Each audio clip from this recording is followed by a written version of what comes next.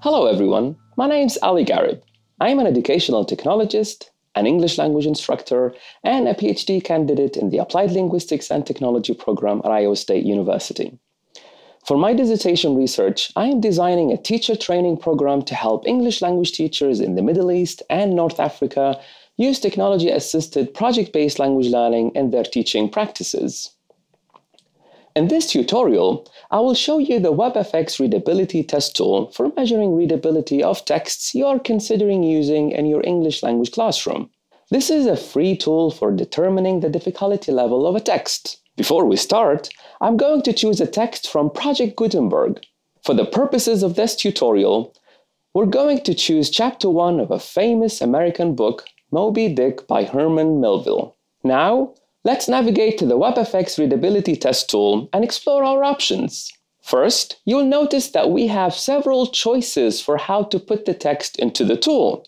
We can enter a URL, we can test by direct input, which means copying and pasting a text into the tool.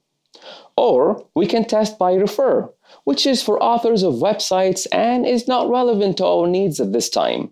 So we will not review that aspect of this tool. Before we start measuring the readability, you need to familiarize yourself with the types of measures. At the bottom of the page, you'll see a section that explains which tool is the best, who it is for, and what it does.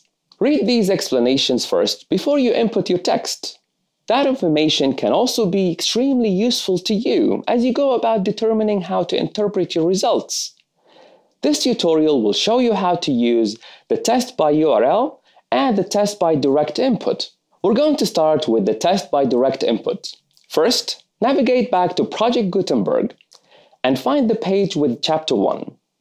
Select as much of Chapter 1 as you want or more. Copy that and go back to the Readability Test tool. Then, we're going to enter or paste what we copied and click Readability.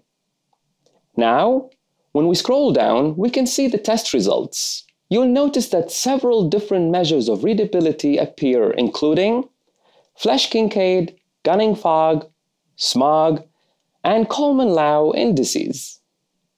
You may or may not be familiar with these measures for readability. If you're not familiar, you might want to take a few minutes to read about them on Wikipedia so that you can understand exactly what kind of information they provide and how their algorithms work. Below those specific indices, you'll see some more general information about the number of sentences, words, and syllables.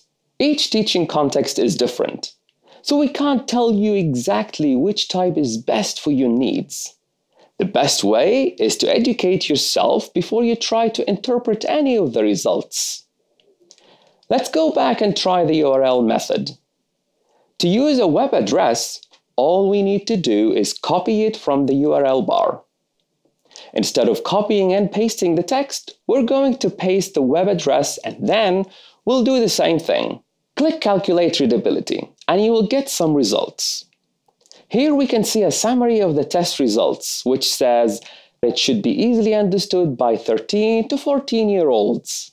It's important to remember that many of these readability measures were designed for American contexts. So if some of them don't quite make sense to you, that's fine. Just choose a different one. I hope this demonstration gives you some ideas about how to use WebFX. My colleague Fabriana Lastari will show you another readability tool in the next video.